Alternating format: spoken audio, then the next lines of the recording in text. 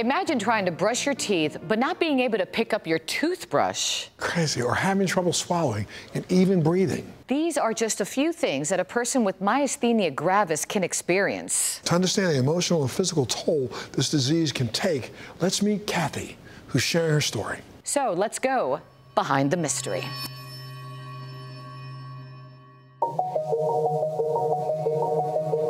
I started to believe there was something wrong with me more than just old age or weight, is when I was getting more tired and had quite profound weakness.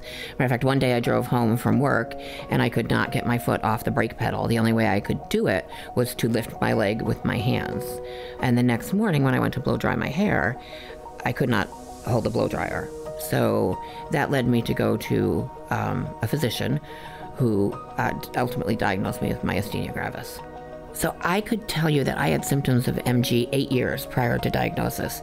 One of the most profound examples I had was I had gone out boating with friends, and I got out and to go in the water, but I could not get myself back up the ladder. I didn't have the strength in my arms to pull myself back up that ladder. And then I noticed that walking down to the cafeteria at the hospital where I worked became so much of a task that I was no longer getting my afternoon coffee. I was being robbed slowly over the years, but I didn't know who the robber was.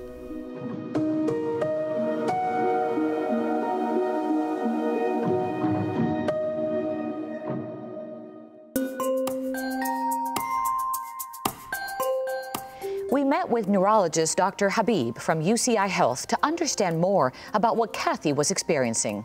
Myasthenia gravis is an autoimmune neurological disorder which affects the muscles and the way our body is able to move them.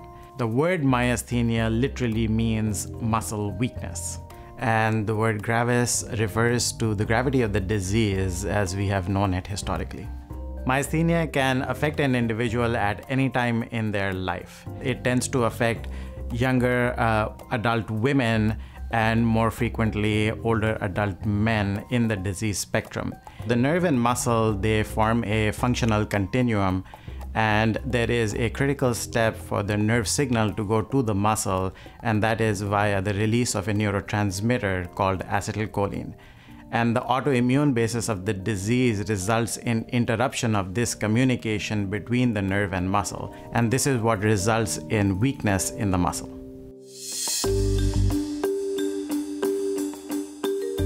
The classic features in myasthenia start often with involvement of the eyes. And what this may look like to a person is drooping of their eyes as well as double vision. And other areas in the body that can be affected with myasthenia can include muscles in the face, so weakness with smiles, being able to keep your mouth closed when you're doing things like drinking water, weakness in your tongue muscles so that your speech is affected and your swallowing can be affected. It can also affect the muscles in the upper and lower extremities. It can affect the breathing muscles, and when it affects muscles of breathing or swallowing, that usually signals a more significant disease burden, and that's what really alarms us in terms of the potential for what we refer to as myasthenic crisis. Accepting the fact that you have a life-altering diagnosis is difficult. And so you go through a grief process because you've lost who you thought you were going to be. I had just gotten my master's degree and I was so proud of that. And it wasn't but a few months when I could no longer work. And seeing my diploma really was so depressing to me. And I was like, I have no purpose. I'm just sitting here and I have no purpose. The first time I had an MG crisis, I was getting more exhausted, more fatigued, profound weakness. Harder to walk, harder to chew, and thank goodness I had a home health nurse that came in and recognized right away those symptoms. And by the time I got to the hospital, I was on a ventilator within moments. My doctor told me, had my home health nurse not sent me to the hospital and not been at my house that day, I probably would not have survived. When I had my crisis, it definitely changed my experience with MG. It was definitely because I didn't know how to manage my MG. It also had a large component to do with my denial about it, me not taking the rest breaks, me not doing the things I needed to do to ensure my own safety. I knew at one point I had to get to the point of acceptance, and I learned that I had to educate myself about MG. So I did a lot of research. I joined an MGFA support group, and within that support group, I have found some of my best friends, and that really helped me that I've got this disease. Yes, my life is different, but it doesn't mean it's a bad life. When we come back, the importance of having an open dialogue with your physician when managing myasthenia gravis.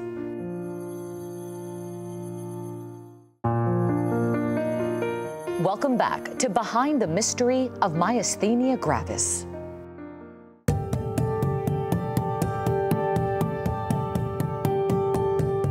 Once the diagnosis of myasthenia is suspected, confirmation of the diagnosis comes by doing antibody testing. The majority of patients have an antibody to the acetylcholine receptor. However, patients can have antibodies to other parts of the neuromuscular junction. Furthermore, in some patients, none of these antibodies are positive, and that can make diagnosing myasthenia a challenge. Another way that we confirm the diagnosis is by actually studying the physiology between that nerve and muscle communication, the most common form of which is referred to as repetitive nerve stimulation. It is so hard not to have control of your own body. And with myasthenia gravis, I could wake up in the morning and be fine, and by afternoon, I could not be able to function. I lost the ability to easily socialize with friends, to drive most days because my eyesight is affected. I lost the ability to, cook for myself or cook for my family.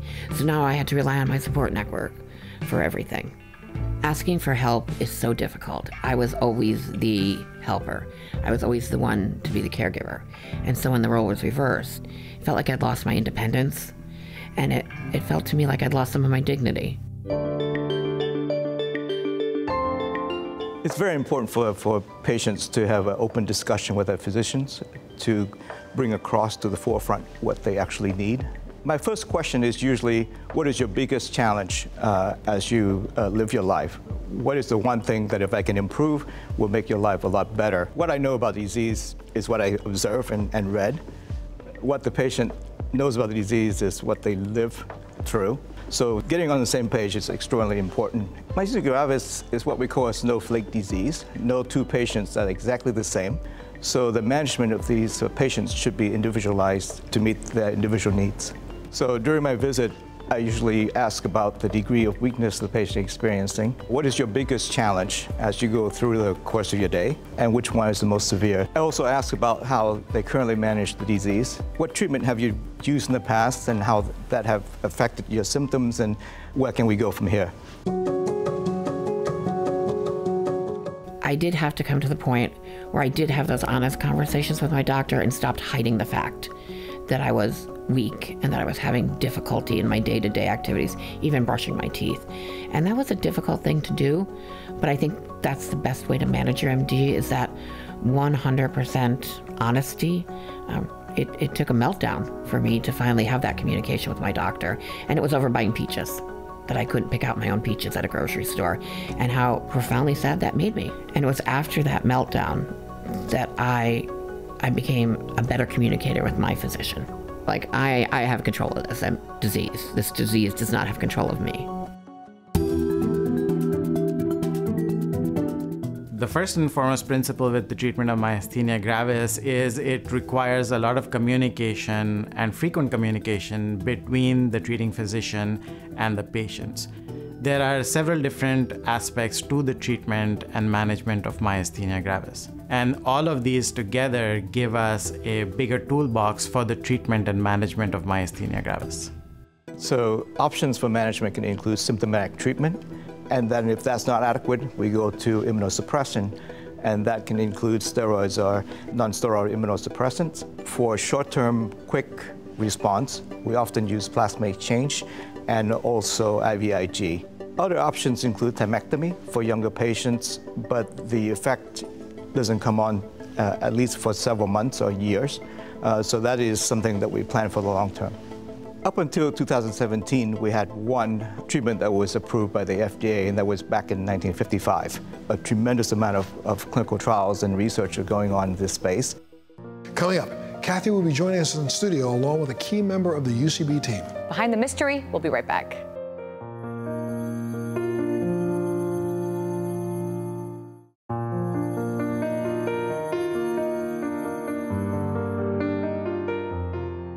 Welcome back to The Balancing Act presents Behind the Mystery of Myasthenia Gravis. We're joined in the studio by MG patient and advocate Kathi, along with Kim Moran, Senior Vice President and Head of Rare Diseases at UCB.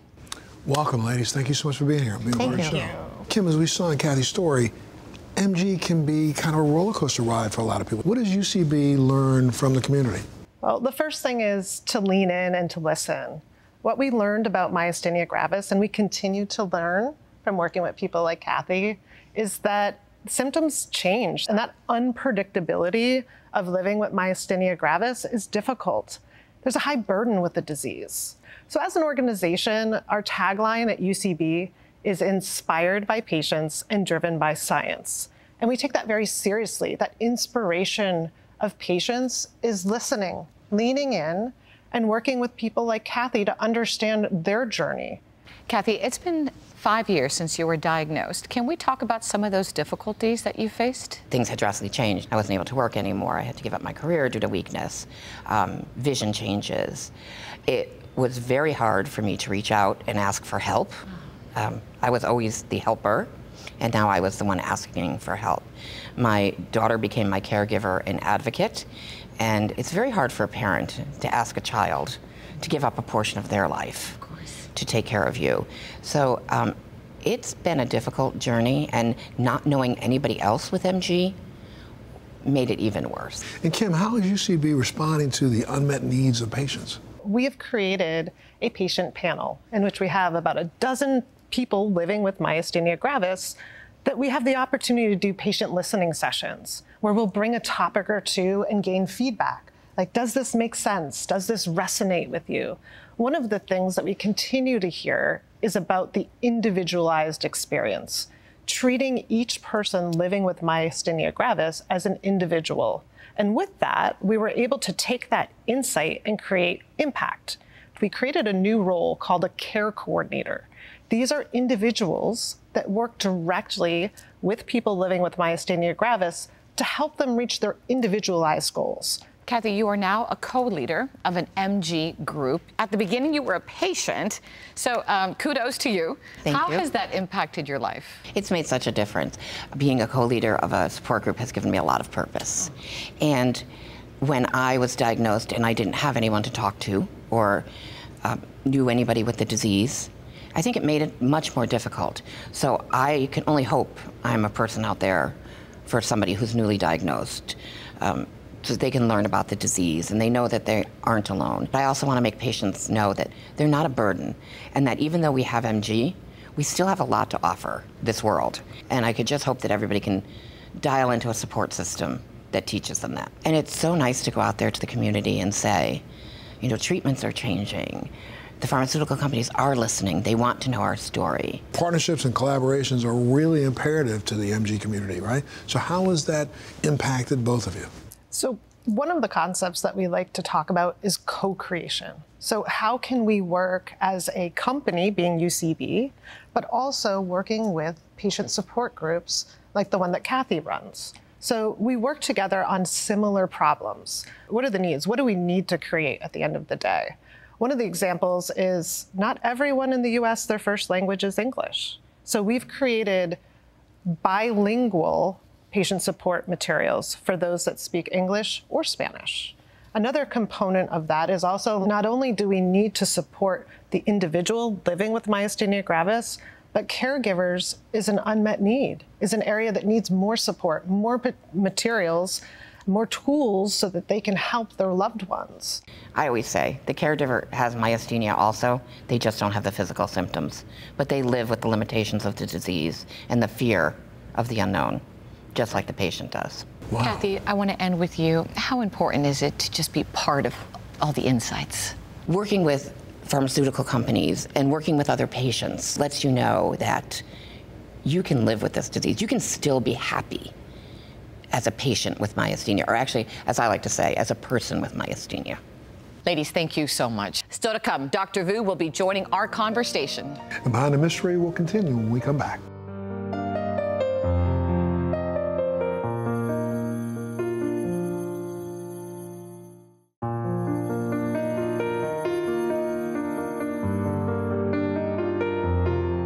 Welcome back to Behind the Mystery of Myasthenia Gravis. Dr. Vu, thank you so much for joining us.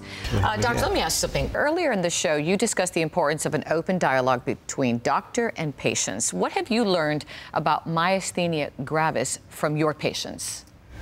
First of all, as you can see from Kathi here, that they're the most resilient and adaptable people that you're ever going to want to see. But they also want to be informed. They want to be involved. They want to have a seat at the table. And they push us to be, well-versed in our specialty and also in what's going on in the world of myasthenia gravis. And that's why a lot of us are involved in clinical trials to push the ball forward and to give them possible care. And Kim, a lot of times, especially with this illness, patients are caught in what they call an infinity loop. Now, what is that, and what's UCB doing to help with that? Sure. An infinity loop is when a patient gets stuck. They get stuck in their clinical journey. So you can imagine maybe they're on therapy and it's not working. They go back, they get given the same therapy, and they keep going back and forth and not moving along in their treatment journey. So what's really interesting about healthcare today is that it's so data rich. We can actually analyze a population of myasthenia gravis patients, understand where are they getting stuck, that they're getting stuck for months and not moving on, either from when they have symptoms before diagnosis or when they're trying to reach their optimal treatment. So at UCB, we have a patient-first as well as a digital-first approach in which we can use that plethora of data and analytics to help us understand where the unmet needs are in the patient journey and help advocate and help them move on to improve time to diagnosis as well as time to optimal treatment. What impact, doctor, do patient programs have on the patients you see? Oh, highly positive. They come in very well informed, and so we start our conversation at a much higher level than we would have otherwise. And that's certainly facilitate care and make my life a lot easier and more efficient. So Kathi, what would you say to a patient who's been newly diagnosed to help them with their journey? Do your research, make sure it's credible research, and you'll know that first few years is truly the toughest. It's when you're learning your body and what's happening to it, and your physician's also learning you and learning how to treat you. There's so much more going on with MG research and MG patient programs, so don't give up hope. Keep pushing through, keep reaching out for support, and making sure you're dialed into as many programs as you can so that you feel that you are supported through this journey. Thank you all so much for sharing what you shared today. I know our viewers are really going to love this. Wishing you the very best. And Kathi, thank you for what you're doing. Of course, if you'd like more information, you can visit ucb-usa.com. And of course, you can always go to our website, thebalancing act.com. We'll see you next time.